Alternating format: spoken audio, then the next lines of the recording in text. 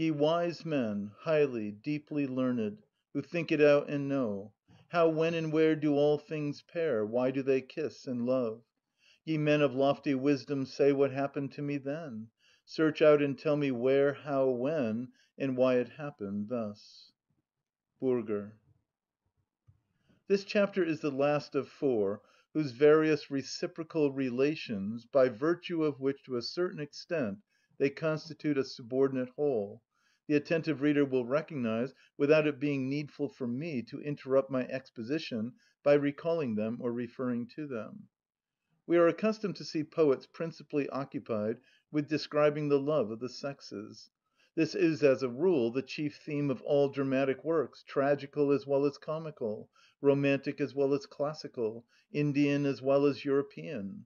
Not less is it the material of by far the largest part of lyrical and also of epic poetry, especially if we class with the latter the enormous piles of romances which for centuries every year has produced in all the civilised countries of Europe as regularly as the fruits of the earth. As regards their main contents, all these works are nothing else than many-sided brief or lengthy descriptions of the passion we are speaking of. Moreover, the most successful pictures of it, such, for example, as Romeo and Juliet, La Nouvelle Héloïse, and Werther, have gained immortal fame. Yet when Rochefoucauld imagines that it is the same with passionate love as with ghosts, of which every one speaks but which no one has seen, and Lichtenberg also in his essay "Über die Macht der Liebe" disputes and denies the reality and naturalness of that passion, they are greatly in error.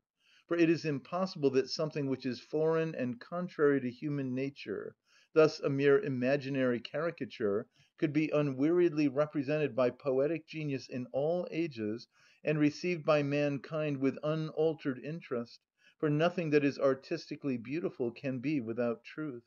Rien n'est beau que le vrai seul est aimable. Wow. Certainly, however, it is also confirmed by experience, although not by the experience of every day, that that which as a rule only appears as a strong yet still controllable inclination may rise, under certain circumstances, to a passion which exceeds all others in vehemence, and which then sets aside all considerations, overcomes all obstacles with incredible strength and perseverance, so that for its satisfaction life is risked without hesitation, nay, if that satisfaction is still withheld, is given as the price of it. Werthers and Jacopo Ortis exist not only in romance, but every year can show at least half a dozen of them in Europe. Sed ignotis perierunt mortibus illi, for their sorrows find no other chroniclers than the writers of official registers or the reporters of the newspapers. Yet the readers of the police news in English and French journals will attest the correctness of my assertion. Still greater, however, is the number of those whom the same passion brings to the madhouse. Finally, every year can show cases of the double suicide of a pair of lovers who are opposed by outward circumstances. In such cases, however, it is inexplicable to me how those who, certain of mutual love, expect to find the supremest bliss in the enjoyment of this, do not withdraw themselves from all connections by taking the extremest steps, and endure all hardships, rather than give up with life a pleasure which is greater than any other they can conceive. As regards the lower grades of that passion and the mere approaches to it, every one has them daily before his eyes, and, as long as he is not old, for the most part also in his heart. So then, after what has here been called to mind, no one can doubt either the reality or the importance of the matter. And therefore, instead of wondering that a philosophy should also for once make its own this constant theme of all poets, one ought rather to be surprised that a thing which plays throughout so important a part in human life has hitherto practically been disregarded by philosophers altogether, and lies before us as raw material. The one who has most concerned himself with it is Plato, especially in the Symposium and the Phaedrus. Yet what he says on the subject is confined to the sphere of myths, fables, and jokes, and also for the most part concerns only the Greek love of youths. The little that Rousseau says upon our theme in the Discours sur l'égalité, p. 96, is false and insufficient. Kant's explanation of the subject in the third part of the essay, über das Gefühl des Schönen und Erhabenen, page 435 and following of Rosenkranz's edition, is very superficial and without practical knowledge; therefore it is also partly incorrect. Lastly, Plotner's treatment of the matter in his Anthropology, §§ 1347 and following, every one will find dull and shallow.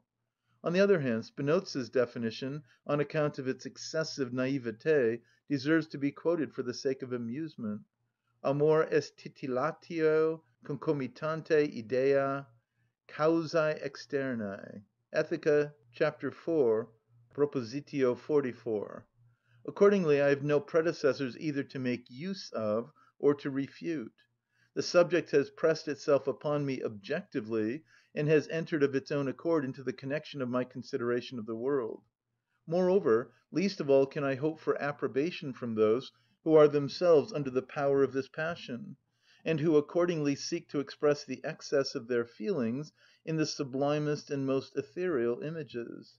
To them my view will appear too physical, too material, however metaphysical and even transcendent it may be at bottom. Meanwhile, let them reflect that if the object which to‐day inspires them to write madrigals and sonnets had been born 18 years earlier, it would scarcely have won a glance from them. For all love, however ethereally it may bear itself, is rooted in the sexual impulse alone, nay, it absolutely is only a more definitely determined, specialised, and indeed in the strictest sense individualised sexual impulse.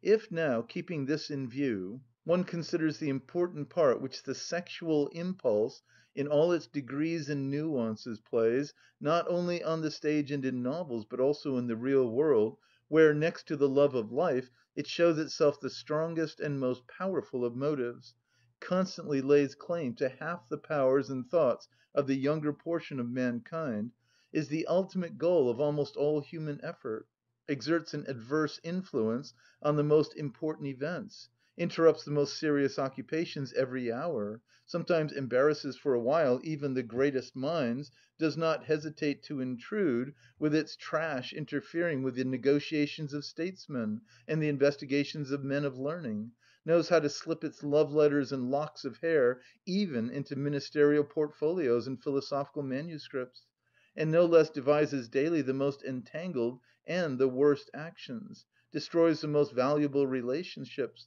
breaks the firmest bonds, demands the sacrifice sometimes of life or health, sometimes of wealth, rank, and happiness, nay, robs those who are otherwise honest of all conscience, makes those who have hitherto been faithful traitors, accordingly, on the whole, appears as a malevolent demon that strives to pervert, confuse, and overthrow everything. Then one will be forced to cry, "Wherefore all this noise? Wherefore the straining and storming, the anxiety and want? It is merely a question of every Hans finding his Grethe. Why should such a trifle play so important a part, and constantly introduce disturbance and confusion into the well‐regulated life of man?" But to the earnest investigator the spirit of truth gradually reveals the answer. It is no trifle that is in question here. On the contrary, the importance of the matter is quite proportionate to the seriousness and ardour of the effort. The ultimate end of all love‐affairs, whether they are played in sock or cothurnus, is really more important than all other ends of human life, and is therefore quite worthy of the profound seriousness with which every one pursues it. That which is decided by it is nothing less than the composition of the next generation. The dramatis personæ who shall appear when we are withdrawn are here determined, both as regards their existence and their nature, by these frivolous love‐affairs. As the beginning, the existentia of these future persons is absolutely conditioned by our sexual impulse generally, so their nature, essentia, is determined by the individual selection in its satisfaction, that is, by sexual love, and is in every respect irrevocably fixed by this. This is the key of the problem. We shall arrive at a more accurate knowledge of it in its application if we go through the degrees of love, from the passing inclination to the vehement passion, when we shall also recognise that the difference of these grades arises from the degree of the individualisation of the choice. The collective love affairs of the present generation taken together are accordingly of the whole human race the serious meditatio compositionis generationis futurae, aequa iterum pendent innumerae generationes. This high importance of the matter, in which it is not a question of individual weal or woe, as in all other matters, but of the existence and special nature of the human race in future times, and therefore the will of the individual appears at a higher power as the will of the species. This it is on which the pathetic and sublime elements in affairs of love depend, which for thousands of years poets have never wearied of representing in innumerable examples, because no theme can equal in interest this one, which stands to all others which only concern the welfare of individuals as the solid body to the surface, because it concerns the weal and woe of the species. Just on this account, then, is it so difficult to impart interest to a drama without the element of love, and, on the other hand, this theme is never worn out even by daily use. That which presents itself in the individual consciousness as sexual impulse in general, without being directed towards a definite individual of the other sex, is in itself, and apart from the phenomenon, simply the will to live. But what appears in consciousness as a sexual impulse directed to a definite individual is in itself the will to live as a definitely determined individual. Now in this case the sexual impulse, although in itself a subjective need, knows how to assume very skilfully the mask of an objective admiration, and thus to deceive our consciousness; for nature requires this stratagem to attain its ends. But yet that in every case of falling in love, however objective and sublime this admiration may appear, what alone is looked to is the production of an individual of a definite nature is primarily confirmed by the fact that the essential matter is not the reciprocation of love, but possession, i.e., the physical enjoyment. The certainty of the former can therefore by no means console us for the want of the latter. On the contrary, in such a situation many a man has shot himself. On the other hand, persons who are deeply in love and can obtain no return of it are contented with possession, i.e., with the physical enjoyment. This is proved by all forced marriages, and also by the frequent purchase of the favour of a woman, in spite of her dislike, by large presents or other sacrifices, nay, even by cases of rape. That this particular child shall be begotten is, although unknown to the parties concerned, the true end of the whole love story; the manner in which it is attained is a secondary consideration. Now, however loudly persons of lofty and sentimental soul, and especially those who are in love, may cry out here about the gross realism of my view, they are yet in error. For is not the definite determination of the individualities of the next generation a much higher and more worthy end than those exuberant feelings and supersensible soap‐bubbles of theirs? Nay, among earthly aims can there be one which is greater or more important? It alone corresponds to the profoundness with which passionate love is felt, to the seriousness with which it appears, and the importance which it attributes even to the trifling details of its sphere and occasion. Only so far as this end is assumed as the true one do the difficulties encountered, the infinite exertions and annoyances made and endured for the attainment of the loved object, appear proportionate to the matter; for it is the future generation, in its whole individual determinateness, that presses into existence by means of these efforts and toils. Nay, it is itself already active in that careful, definite, and arbitrary choice for the satisfaction of the sexual impulse which we call love. The growing inclination of two lovers is really already the will to live of the new individual which they can and desire to produce; nay, even in the meeting of their longing glances its new life breaks out, and announces itself as a future individuality harmoniously and well composed. They feel the longing for an actual union and fusing together into a single being in order to live on only as this, and this longing receives its fulfilment in the child which is produced by them, as that in which the qualities transmitted by them both, fused and united in one being, live on. Conversely, the mutual, decided, and persistent aversion between a man and a maid is a sign that what they could produce would only be a badly organised, in itself inharmonious and unhappy being. Hence there lies a deeper meaning in the fact that Calderon, though he calls the atrocious Semiramis the daughter of the air, yet introduces her as the daughter of rape, followed by the murder of the husband. But finally, what draws two individuals of different sex exclusively to each other with such power is the will to live, which exhibits itself in the whole species, and which here anticipates in the individual which these two can produce an objectification of its nature answering to its aims. This individual will have the will or character from the father, the intellect from the mother, and the corporisation from both. Yet, for the most part, the figure will take more after the father, the size after the mother, according to the law which comes out in the breeding of hybrids among the brutes, and principally depends upon the fact that the size of the fetus must conform to the size of the uterus. Just as inexplicable as the quite special individuality of any man, which is exclusively peculiar to him, is also the quite special and individual passion of two lovers. Indeed, at bottom the two are one and the same. The former is explicite what the latter was implicite. The moment at which the parents begin to love each other, to fancy each other, as the very happy English expression has it, is really to be regarded as the first appearance of a new individual, and the true punctum saliens of its life, and, as has been said, in the meeting and fixing of their longing glances there appears the first germ of the new being, which certainly, like all germs, is generally crushed out. This new individual is to a certain extent a new Platonic idea. And now, as all ideas strive with the greatest vehemence to enter the phenomenal world, eagerly seizing for this end upon the matter which the law of causality divides among them all, so also does this particular idea of a human individuality strive with the greatest eagerness and vehemence towards its realisation in the phenomenon. This eagerness and vehemence is just the passion of the two future parents for each other. It has innumerable degrees, the two extremes of which may at any rate be described as Aphrodite Pandimas and Urania.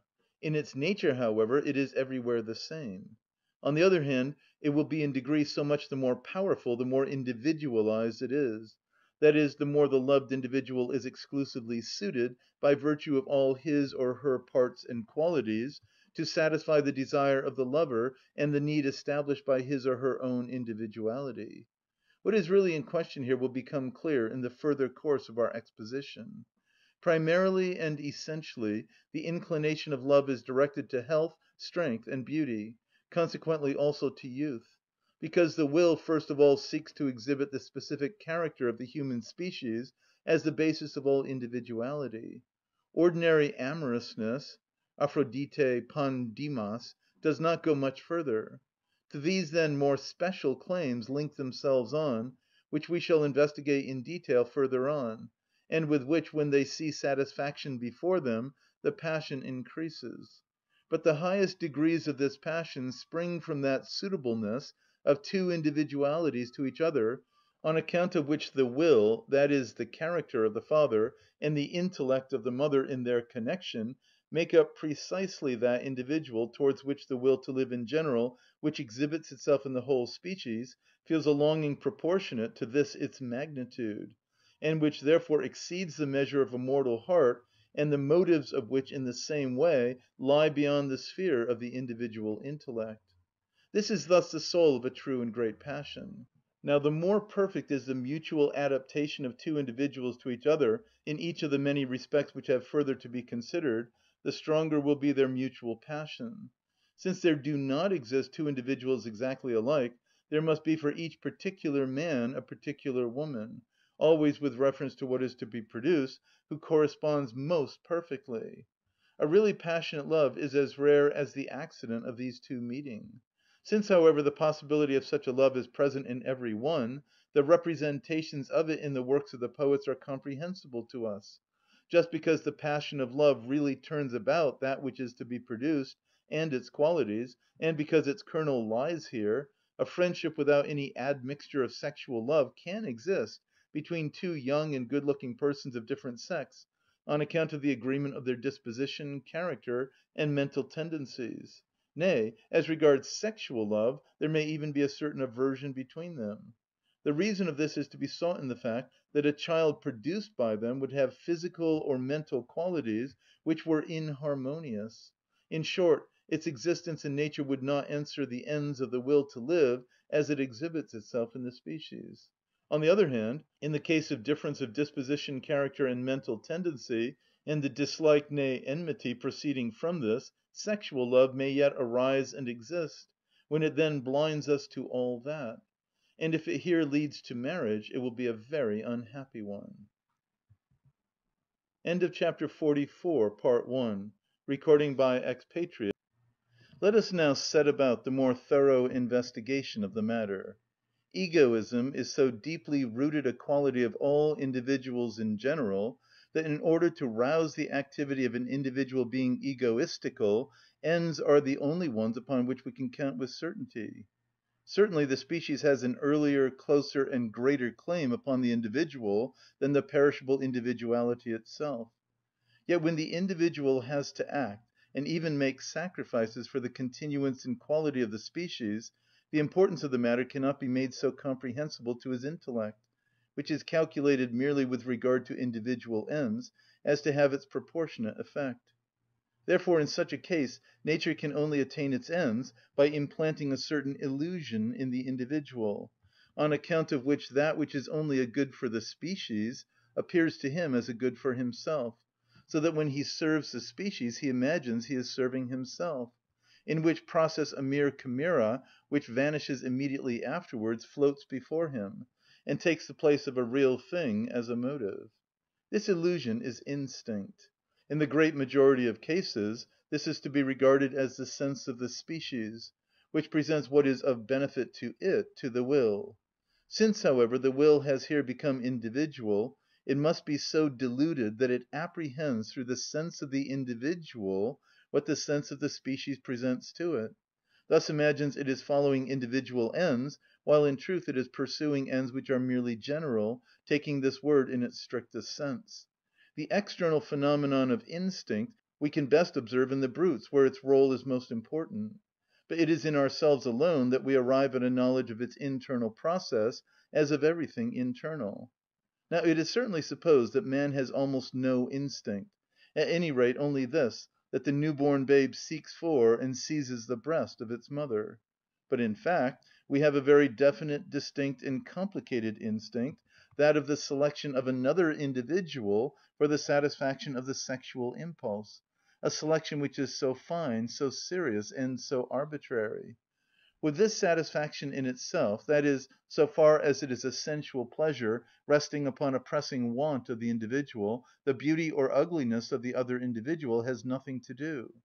Thus the regard for this which is yet pursued with such ardour, together with the careful selection which springs from it, is evidently connected not with the chooser himself, although he imagines it is so, but with the true end, that which is to be produced, which is to receive the type of the species as purely and correctly as possible. Through 1,000 physical accidents and moral aberrations there arise a great variety of deteriorations of the human form, yet its true type, in all its parts, is always again established, and this takes place under the guidance of the sense of beauty, which always directs the sexual impulse, and without which this sinks to the level of a disgusting necessity. Accordingly, in the first place, every one will decidedly prefer and eagerly desire the most beautiful individuals, that is, those in whom the character of the species is most purely impressed. But secondly, each one will specially regard as beautiful in another individual those perfections which he himself lacks, nay, even those imperfections which are the opposite of his own. Hence, for example, little men love big women, fair persons like dark, &c., &c. The delusive ecstasy which seizes a man at the sight of a woman whose beauty is suited to him, and pictures to him a union with her as the highest good, is just the sense of the species, which, recognising the distinctly expressed stamp of the same, desires to perpetuate it with this individual. Upon this decided inclination to beauty depends the maintenance of the type of the species; hence it acts with such great power. We shall examine specially further on the considerations which it follows. Thus what guides man here is really an instinct which is directed to doing the best for the species, while the man himself imagines that he only seeks the heightening of his own pleasure. In fact, we have in this an instructive lesson concerning the inner nature of all instinct, which, as here, almost always sets the individual in motion for the good of the species. For clearly the pains with which an insect seeks out a particular flower, or fruit, or dung, or flesh, or, as in the case of the Ichneumonidae, the larva of another insect, in order to deposit its eggs there only, and to attain this end shrinks neither from trouble nor danger, is thoroughly analogous to the pains with which, for his sexual satisfaction, a man carefully chooses a woman with definite qualities which appeal to him individually, and strives so eagerly after her that in order to attain this end he often sacrifices his own happiness in life, contrary to all reason, by a foolish marriage, by love affairs which cost him wealth, honour, and life, even by crimes such as adultery or rape, all merely in order to serve the species in the most efficient way, although at the cost of the individual, in accordance with the will of nature which is everywhere sovereign. Instinct, in fact, is always an act which seems to be in accordance with the conception of an end, and yet is entirely without such a conception. Nature implants it wherever the acting individual is incapable of understanding the end, or would be unwilling to pursue it. Therefore, as a rule, it is given only to the brutes, and indeed especially to the lowest of them, which have least understanding. But almost only in the case we are here considering it is also given to man, who certainly could understand the end, but would not pursue it with the necessary ardour, that is, even at the expense of his individual welfare. Thus here, as in the case of all instinct, the truth assumes the form of an illusion in order to act upon the will. It is a voluptuous illusion which leads the man to believe he will find a greater pleasure in the arms of a woman whose beauty appeals to him than in those of any other, or which, indeed, exclusively directed to a single individual, firmly convinces him that the possession of her will ensure him excessive happiness. Therefore he imagines he is taking trouble and making sacrifices for his own pleasure, while he does so merely for the maintenance of the regular type of the species, or else a quite special individuality, which can only come from these parents, is to attain to existence.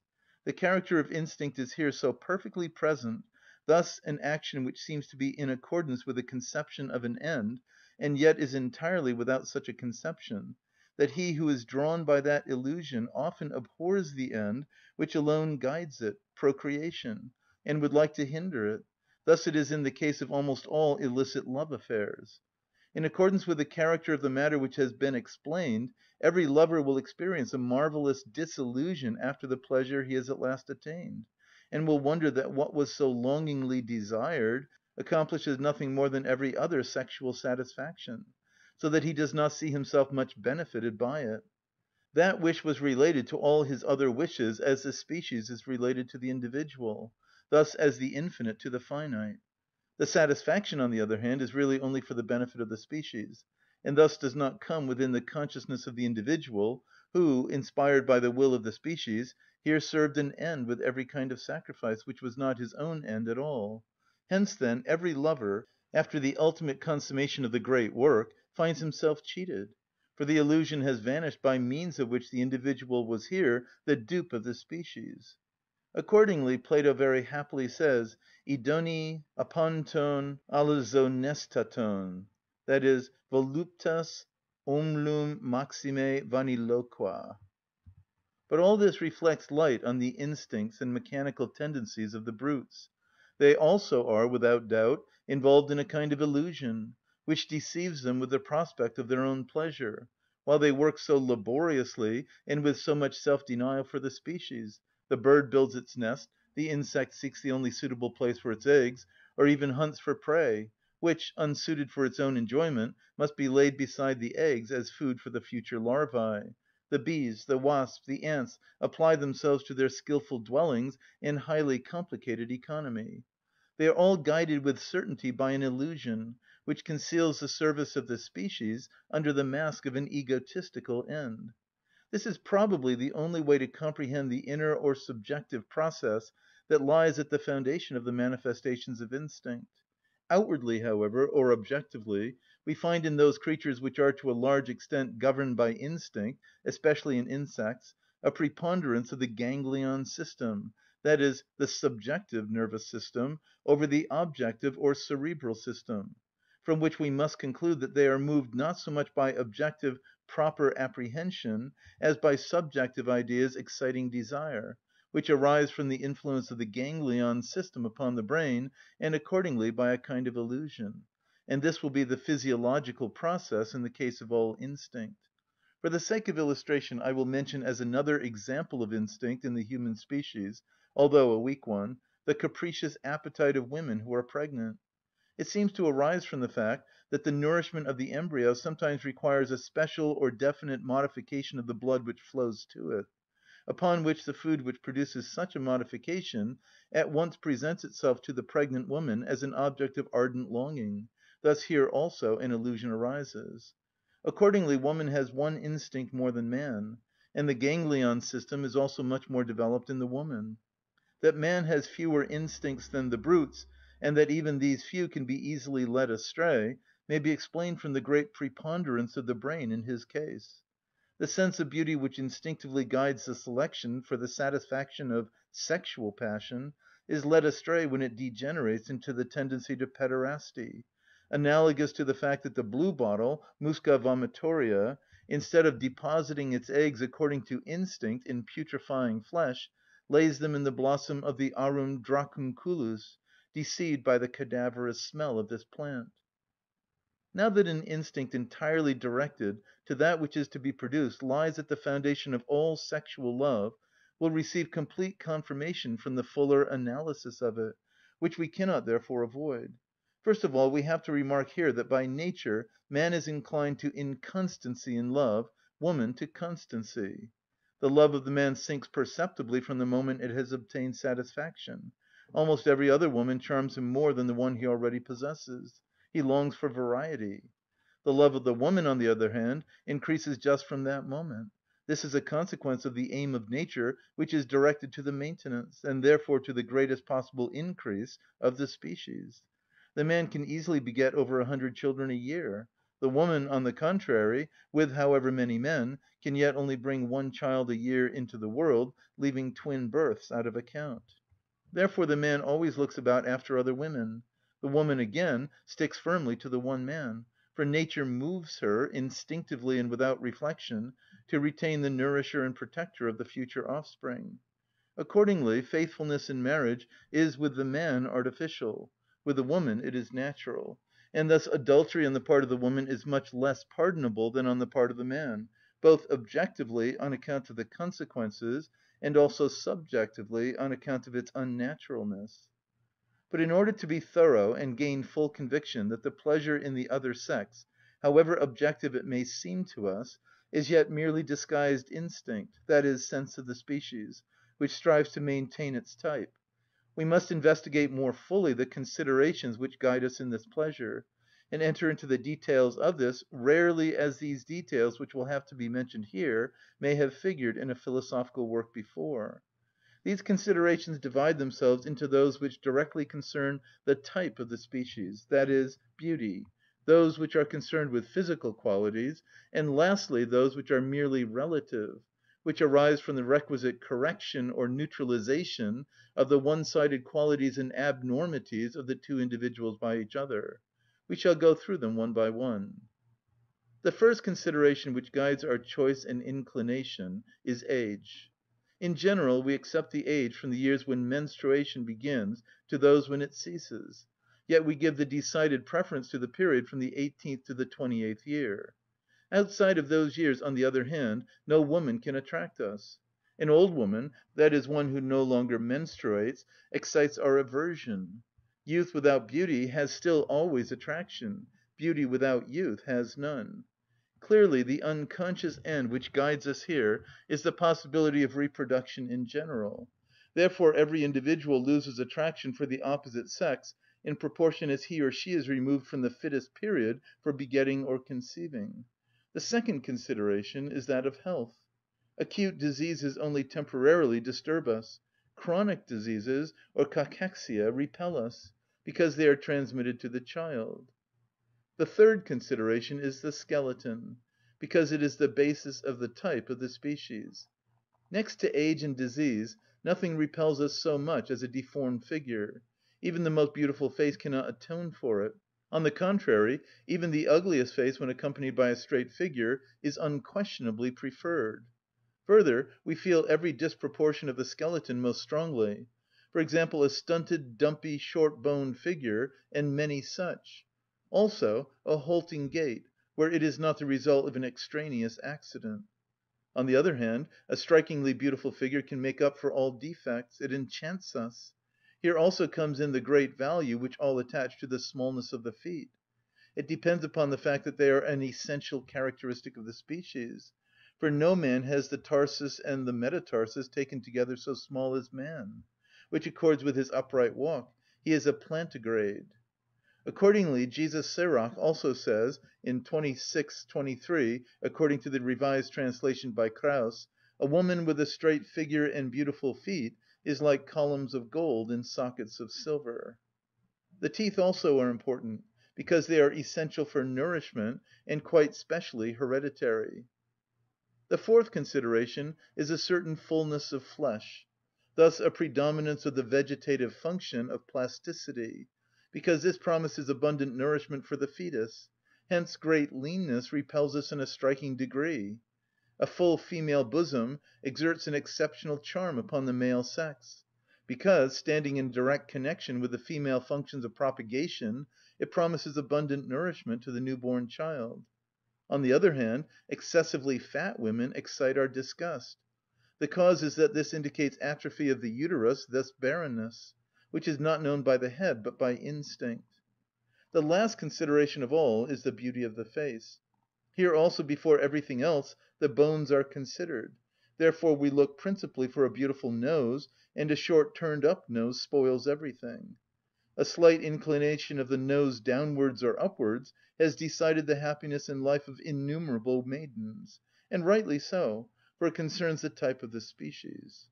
A small mouth, by means of small maxillae, is very essential as specifically characteristic of the human countenance as distinguished from the muzzle of the brutes.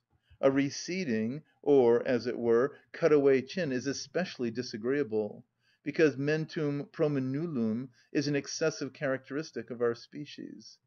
Finally comes the regard for beautiful eyes and forehead. It is connected with the psychical qualities, especially the intellectual, which are inherited from the mother. The unconscious considerations which, on the other hand, the inclination of women follows naturally, cannot be so exactly assigned. In general, the following may be asserted. They give the preference to the age from 30 to 35 years, especially over that of youths, who yet really present the height of human beauty. The reason is that they are not guided by taste, but by instinct, which recognises in the age named the acme of reproductive power. In general they look less to beauty, especially of the face. It is as if they took it upon themselves alone to impart this to the child. They are principally won by the strength of the man, and the courage which is connected with this; for these promise the production of stronger children, and also a brave protector for them. Every physical defect of the man, every divergence from the type, may with regard to the child be removed by the woman in reproduction, through the fact that she herself is blameless in these respects, or even exceeds in the opposite direction. Only those qualities of the man have to be accepted which are peculiar to his sex, and which therefore the mother cannot give to the child. Such are the manly structure of the skeleton, broad shoulders, slender hips, straight bones, muscular power, courage, beard, &c. Hence it arises that women often love ugly men, but never an unmanly man, because they cannot neutralise his defects. The second class of the considerations which lie at the foundation of sexual love are those which regard psychical qualities. Here we shall find that the woman is throughout attracted by the qualities of the heart or character in the man, as those which are inherited from the father. The woman is won especially by firmness of will, decision, and courage, and perhaps also by honesty and good‐heartedness. On the other hand, intellectual gifts exercise no direct and instinctive power over her, just because they are not inherited from the father. Want of understanding does a man no harm with women. Indeed, extraordinary mental endowment, or even genius, might sooner influence them unfavourably as an abnormity. Hence one often sees an ugly, stupid, and coarse fellow get the better of a cultured, able, and amiable man with women. Also, marriages from love are sometimes consummated between natures which are mentally very different. For example, the man is rough, powerful, and stupid, the woman tenderly sensitive, delicately thoughtful, cultured, æsthetic, &c. Or the man is a genius and learned, the woman a goose. Sic visum Veneri, qui placet impares, formas atque animos subjuga Aenea, saevo mittere cum joco. The reason is that here quite other considerations than the intellectual predominate, those of instinct. End of chapter 44, part 2. Recording by Expatriate in Bangor. In marriage, what is looked to is not intellectual entertainment, but the production of children. It is a bond of the heart, not of the head. It is a vain and absurd pretence when women assert that they have fallen in love with the mind of a man, or else it is the overstraining of a degenerate nature. Men, on the other hand, are not determined in their instinctive love by the qualities of character of the woman. Hence so many Socrateses have found their Xantippes, for example, Shakespeare, Albrecht Dürer, Byron, etc. The intellectual qualities, however, certainly influence here, because they are inherited from the mother.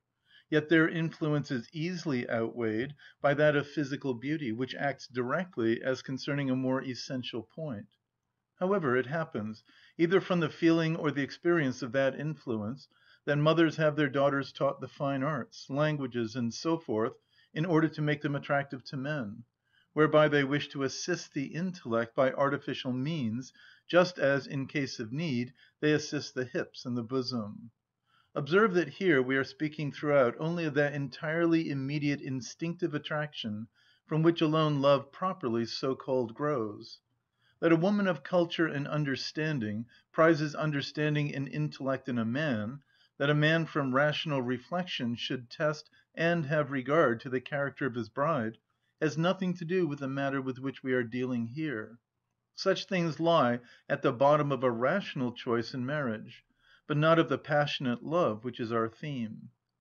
Hitherto I have only taken account of the absolute considerations, that is, those which hold good for every one.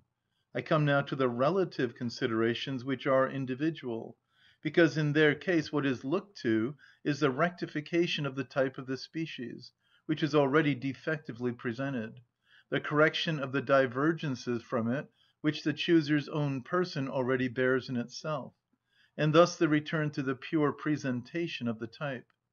Here, then, each one loves what he lacks.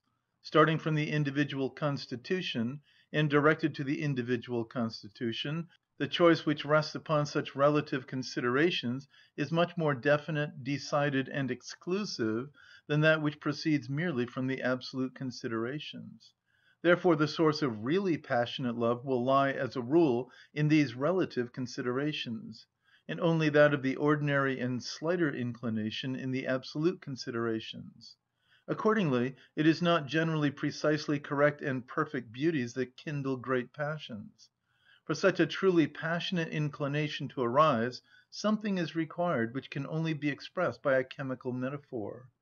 Two persons must neutralise each other like acid and alkali to a neutral salt.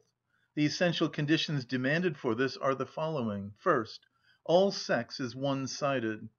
This one-sidedness is more distinctly expressed in one individual than in another. Therefore, in every individual it can be better supplemented and neutralised by one than by another individual of the opposite sex. For each one requires a one-sidedness which is the opposite of his own, to complete the type of humanity in the new individual that is to be produced, the constitution of which is always the goal towards which all tends. Physiologists know that manhood and womanhood admit of innumerable degrees, through which the former sinks to the repulsive gynander and hypospadias, and the latter rises to the graceful androgyne. From both sides complete hermaphrodism can be reached, at which point stand those two individuals who, holding the exact mean between the two sexes, can be attributed to neither, and consequently are unfit to propagate the species. Accordingly, the neutralisation of two individualities by each other of which we are speaking demands that the definite degree of his manhood should exactly correspond to the definite degree of her womanhood, so that the one‐sidedness of each exactly annuls that of the other. Accordingly, the most manly man will seek the most womanly woman, and vice versa; and in the same way every individual will seek another corresponding to him or her in degree of sex. Now, how far the required relation exists between two individuals is instinctively felt by them, and, together with the other relative considerations, lies at the foundation of the higher degrees of love. While, therefore, the lovers speak pathetically of the harmony of their souls, the heart of the matter is for the most part the agreement or suitableness pointed out here with reference to the being which is to be produced and its perfection, and which is also clearly of much more importance than the harmony of their souls, which often, not long after the marriage, resolves itself into a howling discord. Now, here come in the further relative considerations, which depend upon the fact that every one endeavours to neutralise by means of the other his weaknesses, defects, and deviations from the type, so that they will not perpetuate themselves, or even develop into complete abnormities in the child which is to be produced. The weaker a man is as regards muscular power, the more will he seek for strong women, and the woman on her side will do the same. But since now a less degree of muscular power is natural and regular in the woman, women as a rule will give the preference to strong men. Further, the size is an important consideration. Little men have a decided inclination for big women, and vice versa. And indeed, in a little man, the preference for big women will be so much the more passionate if he himself was begotten by a big father, and only remains little through the influence of his mother, because he has inherited from his father the vascular system and its energy, which was able to supply a large body with blood. If, on the other hand, his father and grandfather were both little, that inclination will make itself less felt. At the foundation of the aversion of a big woman to big men lies the intention of nature to avoid too big a race, if with the strength which this woman could impart to them they would be too weak to live long. If, however, such a woman selects a big husband, perhaps for the sake of being more presentable in society, then, as a rule, her offspring will have to atone for her folly. Further, the consideration as to the complexion is very decided. Blondes prefer dark persons or brunettes, but the latter seldom prefer the former.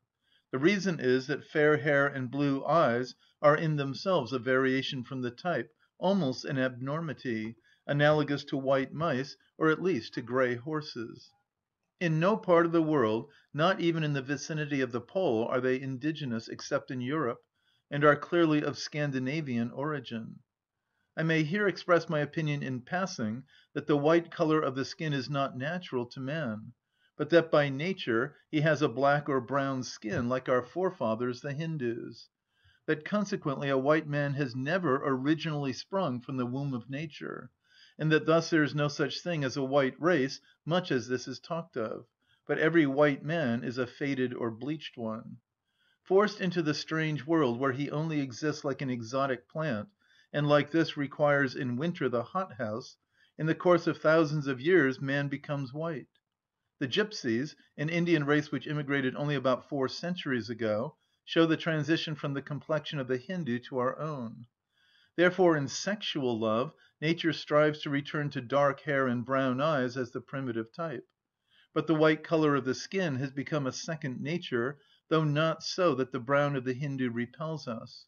Finally, each one also seeks in the particular parts of the body the corrective of his own defects and aberrations, and does so the more decidedly the more important the part is.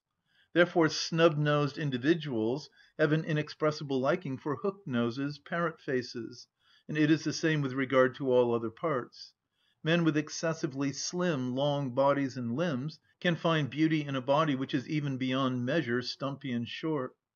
The considerations with regard to temperament act in an analogous manner. Each will prefer the temperament opposed to his own, yet only in proportion as his own is decided. Whoever is himself in some respect very perfect does not indeed seek and love imperfection in this respect, but is yet more easily reconciled to it than others, because he himself insures the children against great imperfection of this part. For example, Whoever is himself very white will not object to a yellow complexion, but whoever has the latter will find dazzling whiteness divinely beautiful. The rare case in which a man falls in love with a decidedly ugly woman occurs when, besides the exact harmony of the degree of sex explained above, the whole of her abnormities are precisely the opposite and thus the corrective of his. The love is then wont to reach a high degree. The profound seriousness with which we consider and ponder each bodily part of the woman, and she on her part does the same, the critical scrupulosity with which we inspect a woman who begins to please us, the capriciousness of our choice, the keen attention with which the bridegroom observes his betrothed, his carefulness not to be deceived in any part, and the great value which he attaches to every excess or defect in the essential parts, all this is quite in keeping with the importance of the end. For the new being to be produced will have to bear through its whole life a similar part. For example, if the woman is only a little crooked, this may easily impart to her son a hump, and so in all the rest. Consciousness of all this certainly does not exist. On the contrary, every one imagines that he makes that careful selection in the interest of his own pleasure, which at bottom cannot be interested in it at all. But he makes it precisely as, under the presupposition of his own corporisation, is most in keeping with the interest of the species, to maintain the type of which as pure as possible is the secret task. The individual acts here, without knowing it, by order of something higher than itself, the species. Hence the importance which it attaches to things which may and indeed must be indifferent to itself as such.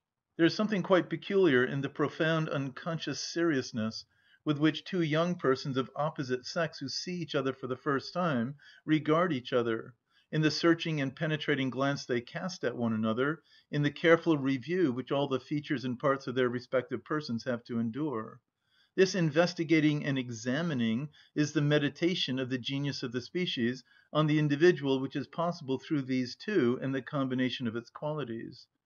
According to the result of this meditation is the degree of their pleasure in each other, and their yearning for each other. This yearning, even after it has attained a considerable degree, may be suddenly extinguished again by the discovery of something that had previously remained unobserved. In this way, then, the genius of the species meditates concerning the coming race in all who are capable of reproduction. The nature of this race is the great work with which Cupid is occupied, unceasingly active, speculating and pondering. In comparison with the importance of his great affair, which concerns the species and all coming races, the affairs of individuals in their whole ephemeral totality are very trifling. Therefore he is always ready to sacrifice these regardlessly, for he is related to them as an immortal to mortals, and his interest to theirs as infinite to finite. Thus, in the consciousness of managing affairs of a higher kind than all those which only concern individual weal or woe, he carries them on sublimely, undisturbed in the midst of the tumult of war, or in the bustle of business life, or during the raging of a plague, and pursues them even into the seclusion of the cloister. We have seen in the above that the intensity of love increases with its individualisation, because we have shown that the physical qualities of two individuals can be such that, for the purpose of restoring as far as possible the type of the species, the one is quite specially and perfectly the completion or supplement of the other, which therefore desires it exclusively. Already in this case a considerable passion arises, which at once gains a nobler and more sublime appearance from the fact that it is directed to an individual object and to it alone. Thus, as it were, arises at the special order of the species. For the opposite reason, the mere sexual impulse is ignoble, because without individualisation it is directed to all, and strives to maintain the species only as regards quantity, with little respect to quality. But the individualising, and with it the intensity of the love, can reach so high a degree that without its satisfaction all the good things in the world, and even life itself, lose their value. It is then a wish which attains a vehemence that no other wish ever reaches, and therefore makes one ready for any sacrifice, and, in case its fulfilment remains unalterably denied, may lead to madness or suicide. At the foundation of such an excessive passion there must lie, besides the considerations we have shown above, still others which we have not thus before our eyes.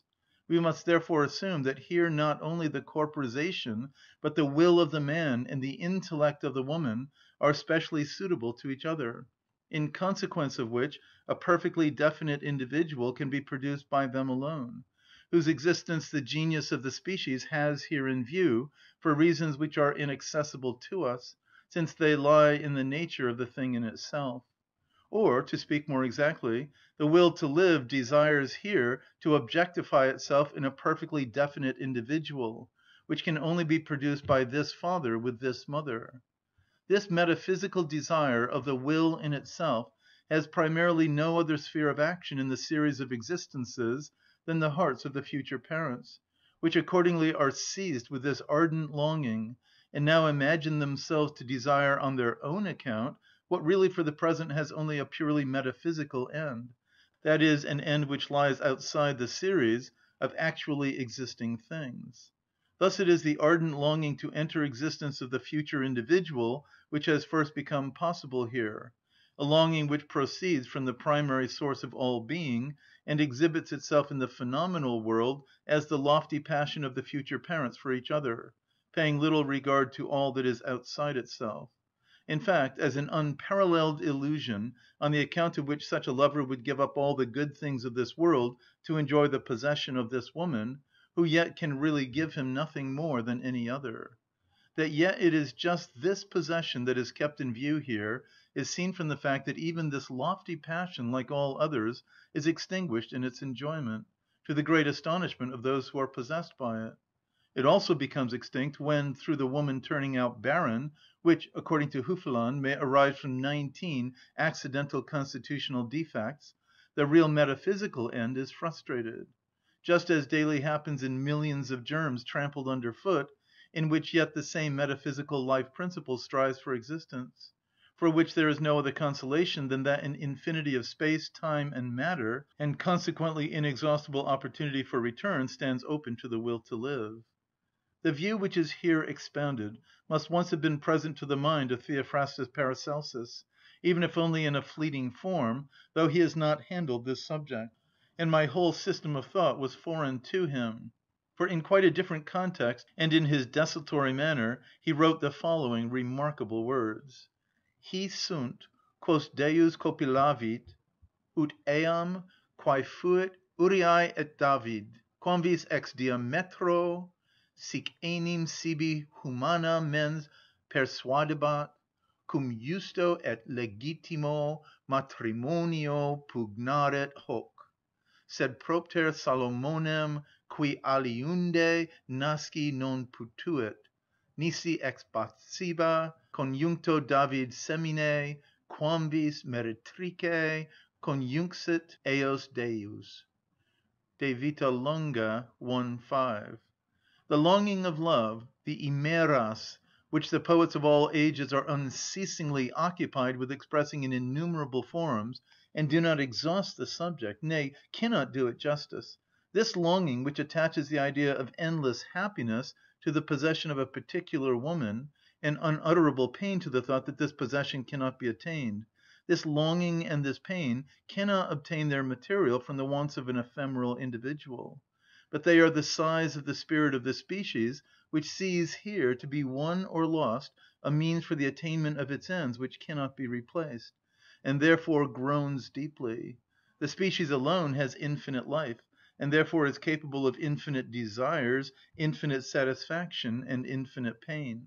But these are here imprisoned in the narrow breast of a mortal. No wonder, then, if such a breast seems like to burst, and can find no expression for the intimations of infinite rapture or infinite misery with which it is filled. This then affords the materials for all erotic poetry of a sublime kind, which accordingly rises into transcendent metaphors, soaring above all that is earthly.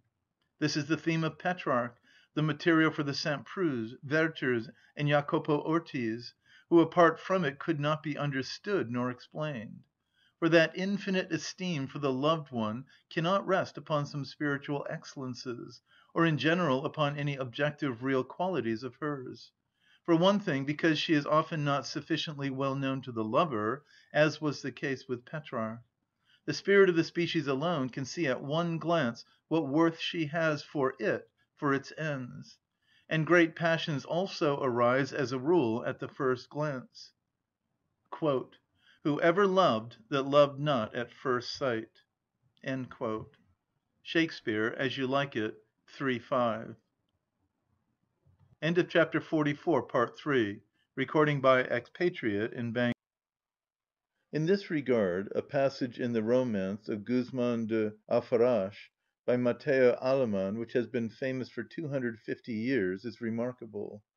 No es necesario para que uno ame, que pase distancia de tiempo, que siga discurso, ni haga elección, sino que con aquella primera y sola vista concurran juntamente cierta correspondencia o consonancia, o lo que acá solemos vulgarmente decir una confrontación de sangre, a que por particular influxo suelen mover las estrellas. That is, for one to love, it is not necessary that much time should pass, that he should set about reflecting and make a choice, but only that at that first and only glance a certain correspondence and consonance should be encountered on both sides, or that which in common life we are wont to call a sympathy of the blood, and to which a special influence of the stars generally impels. Accordingly, the loss of the loved one, through a rival or through death, is also for the passionate lover a pain that surpasses all others, just because it is of a transcendental kind, since it affects him not merely as an individual, but attacks him in his essentia æterna, in the life of the species into whose special will and service he was here called. Hence jealousy is such torment and so grim, and the surrender of the loved one is the greatest of all sacrifices. A hero is ashamed of all lamentations except the lamentation of love, because in this it is not he, but the species that laments. In Calderon's Zenobia the Great there is in the first act a scene between Zenobia and Decius, in which the latter says, "Cielos, luego tu me quieres, perdiera cien mil victorias, volvierame," etc. Heaven, that is, heaven, then thou lovest me? For this I would lose 1,000 victories, would turn about, etc. Here honour, which hitherto outweighed every interest, is beaten out of the field as soon as sexual love, that is, the interest of the species, comes into play, and sees before it a decided advantage; for this is infinitely superior to every interest of mere individuals, however important it may be. Therefore to this alone honour, duty, and fidelity yield after they have withstood every other temptation, including the threat of death. In the same way we find in private life that conscientiousness is in no point so rare as in this. It is here sometimes set aside even by persons who are otherwise honest and just, and adultery is recklessly committed when passionate love, that is, the interest of the species, has mastered them. It even seems as if in this they believe themselves to be conscious of a higher right than the interests of individuals can ever confer, just because they act in the interest of the species. In this reference Chamfort's remark is worth noting: "Quand un homme et une femme ont l'un pour l'autre une passion violente, il me semble toujours que quels que soient les obstacles qui les séparent, un mari, deux parents, etc. Les deux amants sont l'un à l'autre de par la nature qui s'appartiennent de droit divin, malgré les lois et les conventions humaines." Whoever is inclined to be incensed at this should be referred to the remarkable indulgence which the Saviour shows in the Gospel to the woman taken in adultery, and that he also assumes the same guilt in the case of all present. From this point of view the greater part of the Decameron appears as mere mocking and jeering of the genius of the species at the rights and interests of individuals which it tramples under foot. Differences of rank and all similar circumstances, when they oppose the union of passionate lovers, are set aside with the same ease and treated as nothing by the genius of the species. which, pursuing its ends that concern innumerable generations, blows off as spray such human laws and scruples. From the same deep‐lying grounds, when the ends of passionate love are concerned, every danger is willingly encountered, and those who are otherwise timorous here become courageous. In plays and novels also we see with ready sympathy the young persons who are fighting the battle of their love, that is, the interest of the species, gain the victory over their elders, who are thinking only of the welfare of the individuals. For the efforts of the lovers appear to us as much more important, sublime, and therefore right, than anything that can be opposed to them, as the species is more important than the individual. Accordingly, the fundamental theme of almost all comedies is the appearance of the genius of the species with its aims, which are opposed to the personal interest of the individuals presented, and therefore threaten to undermine their happiness. As a rule it attains its end, which, as in accordance with poetical justice, satisfies the spectator, because he feels that the aims of the species are much to be preferred to those of the individual.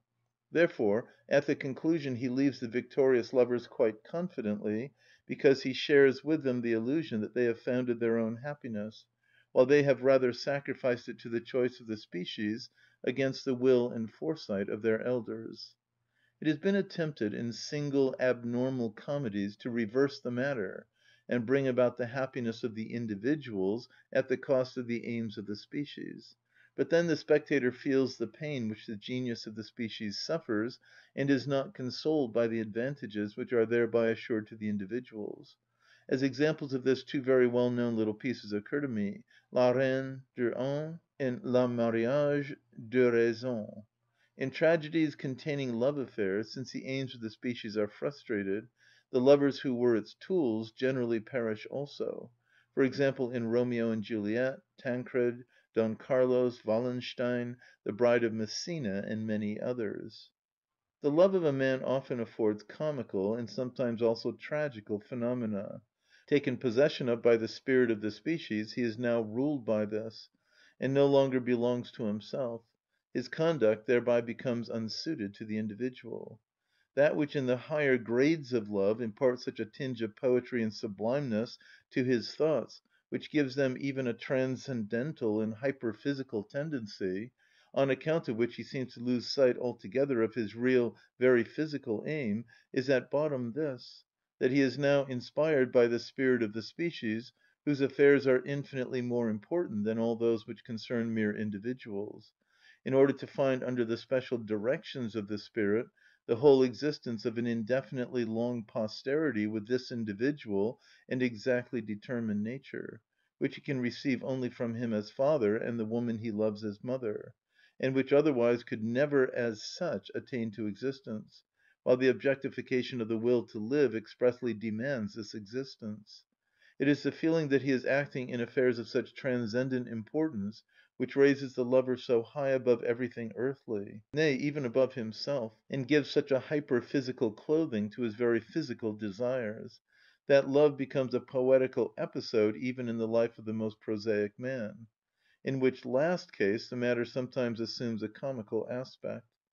That mandate of the will which objectifies itself in the species exhibits itself in the consciousness of the lover under the mask of an anticipation of an infinite blessedness which is to be found for him in the union with this female individual.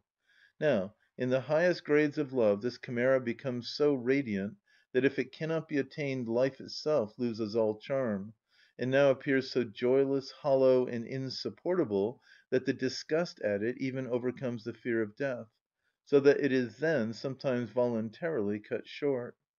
The will of such a man has been caught in the vortex of the will of the species, or this has obtained such a great predominance over the individual will that if such a man cannot be effective in the first capacity, he disdains to be so in the last.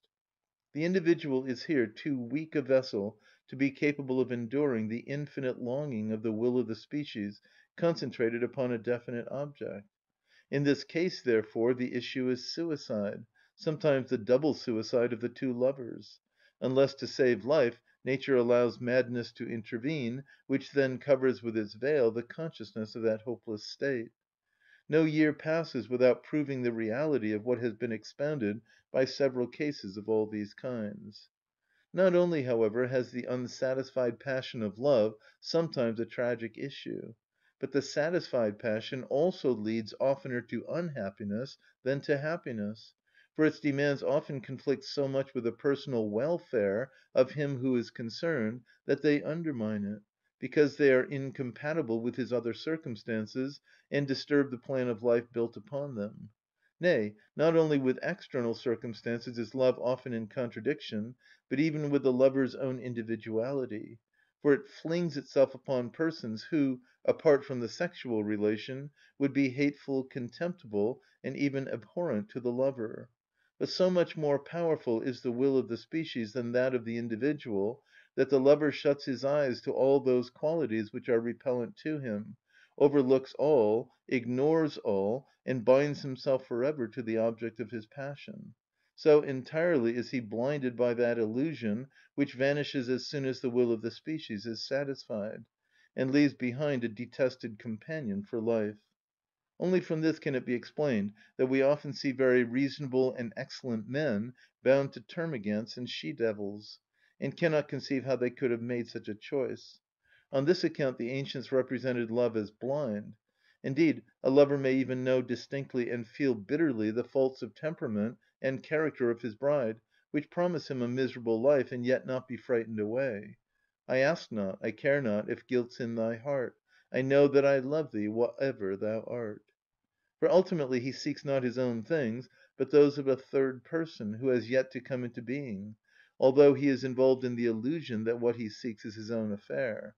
But it is just this not seeking of one's own things which is everywhere the stamp of greatness, that gives to passionate love also a touch of sublimity, and makes it a worthy subject of poetry. Finally, sexual love is compatible even with the extremest hatred towards its object. Therefore Plato has compared it to the love of the wolf for the sheep. This case appears when a passionate lover, in spite of all efforts and entreaties, cannot obtain a favourable hearing on any condition. I love her and hate her. Shakespeare, Cymbeline, 3:5. The hatred of the loved one, which then is kindled, sometimes goes so far that the lover murders her and then himself. One or two examples of this generally happen every year; they will be found in the newspapers. Therefore Goethe's lines are quite correct: "By all despised love, by hellish element, would that I knew a worse, that I might swear by." It is really no hyperbole if a lover describes the coldness of his beloved and the delight of her vanity, which feeds on his sufferings, as cruelty. For he is under the influence of an impulse which, akin to the instinct of insects, compels him, in spite of all grounds of reason, to pursue his end unconditionally, and to undervalue everything else. He cannot give it up. Not one but many a Petrarch has there been who was compelled to drag through life the unsatisfied ardour of love, like a fetter, an iron weight at his foot, and breathe his sighs in lonely woods. But only in the one Petrarch dwelt also the gift of poetry, so that Goethe's beautiful lines hold good of him: "And when in misery the man was dumb, a god gave me the power to tell my sorrow." In fact, the genius of the species wages war throughout with the guardian geniuses of individuals, is their pursuer and enemy, always ready relentlessly to destroy personal happiness in order to carry out its ends. Nay, the welfare of whole nations has sometimes been sacrificed to its humours. An example of this is given us by Shakespeare in Henry VI., Part 3, Act 3, scenes 2 and 3. All this depends upon the fact that the species, as that in which the root of our being lies, has a closer and earlier right to us than the individual; hence its affairs take precedence.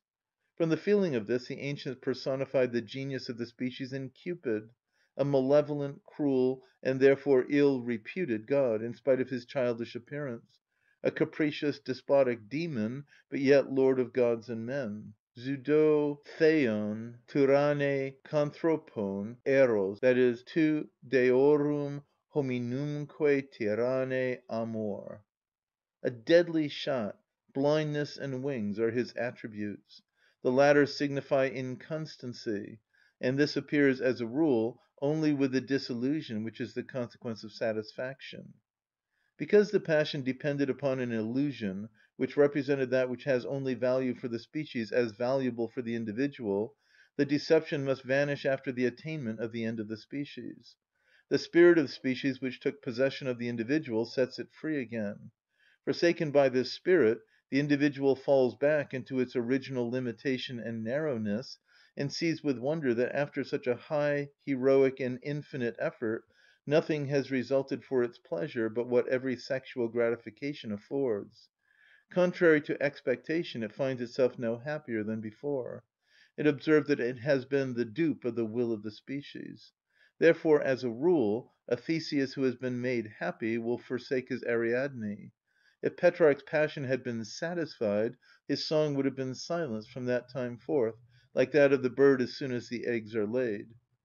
Here let me remark in passing that however much my metaphysics of love will displease the very persons who are entangled in this passion, yet if rational considerations in general could avail anything against it, the fundamental truth disclosed by me would necessarily fit one more than anything else to subdue it. But the saying of the old comedian will no doubt remain true: Quæ res in se neque consilium, neque modum habet ullum, eam consilio regere non potes. Marriages from love are made in the interests of the species, not of the individuals. Certainly the persons concerned imagine they are advancing their own happiness, but their real end is one which is foreign to themselves, for it lies in the production of an individual which is only possible through them. Brought together by this aim, they ought henceforth to try to get on together as well as possible. But very often the pair brought together by that instinctive illusion, which is the essence of passionate love, will in other respects be of very different natures. This comes to light when the illusion vanishes, as it necessarily must. Accordingly, love‐marriages, as a rule, turn out unhappy, for through them the coming generation is cared for at the expense of the present. Quien se casa por amores ha de vivir con dolores. Who marries from love must live in sorrow, says the Spanish proverb. The opposite is the case with marriages contracted for purposes of convenience, generally in accordance with the choice of the parents. The considerations prevailing here, of whatever kind they may be, are at least real, and cannot vanish of themselves. Through them, however, the happiness of the present generation is certainly cared for, to the disadvantage of the coming generation, and notwithstanding this it remains problematical. The man who in his marriage looks to money more than to the satisfaction of his inclination lives more in the individual than in the species, which is directly opposed to the truth. Hence it appears unnatural, and excites a certain contempt. A girl who, against the advice of her parents, rejects the offer of a rich and not yet old man, in order, setting aside all considerations of convenience, to choose according to her instinctive inclination alone, sacrifices her individual welfare to the species. But just on this account one cannot withhold from her a certain approbation, for she has preferred what is of most importance, and has acted in the spirit of nature, that is, more exactly, of the species, while the parents advised in the spirit of individual egoism. In accordance with all this, it appears as if in making a marriage either the individual or the interests of the species must come off a loser. And this is generally the case, for that convenience and passionate love should go hand in hand is the rarest of lucky accidents. The physical, moral, or intellectual deficiency of the nature of most men may to some extent have its ground in the fact that marriages are ordinarily entered into, not from pure choice and inclination, but from all kinds of external considerations, and on account of accidental circumstances. If, however, besides convenience, inclination is also to a certain extent regarded, this is, as it were, an agreement with the genius of the species. Happy marriages are well known to be rare, just because it lies in the nature of marriage that its chief end is not the present but the coming generation. However, let me add, for the consolation of tender loving natures, that sometimes passionate sexual love associates itself with a feeling of an entirely different origin, real friendship based upon agreement of disposition, which yet for the most part only appears when sexual love proper is extinguished in its satisfaction.